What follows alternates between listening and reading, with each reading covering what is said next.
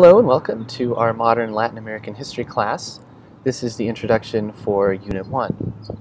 In Unit 1 we're going to be covering just the getting to know you kinds of things, and we're also going to be thinking about what it means to study history.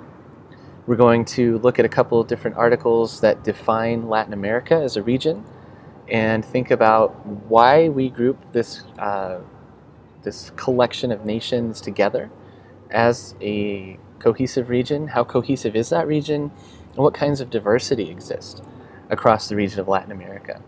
Something I want to underscore as we begin is that there is immense diversity in Latin America in terms of historical patterns, also in terms of local cultures and the way that colonialism has kind of taken shape since the European encounter in 1492. Of course, we're starting our class not in 1492 or not pre-1492, but about 1810.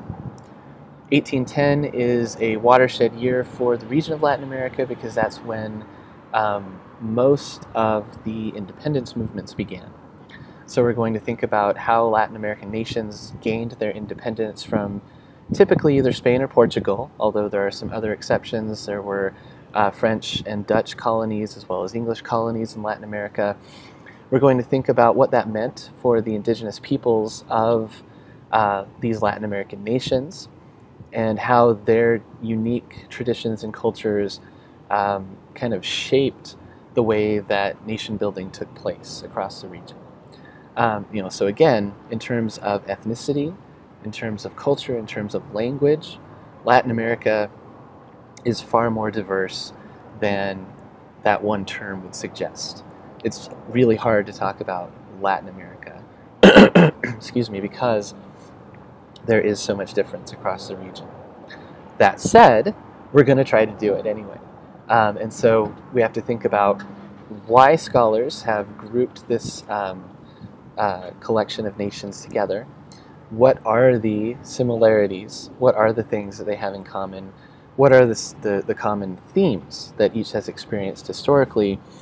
And what insights can we gain by thinking about the region as a whole rather than in its individual parts?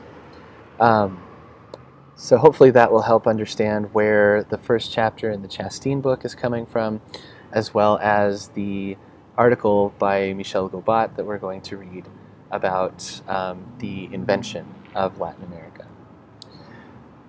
So that was a bit about the kind of content that we'll be covering. We're going to focus on the notion of historical thinking in Unit 1.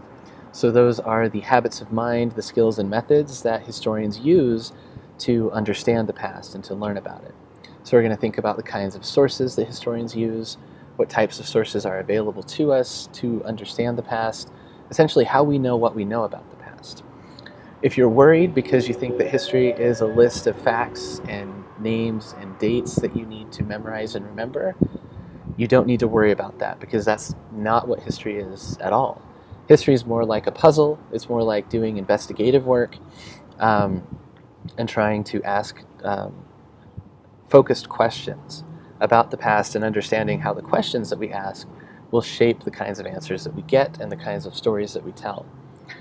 So I'm less concerned with us memorizing things than with us thinking about those methods and how we know what we know about the past. And that's where we'll be with this class over the next 8 weeks.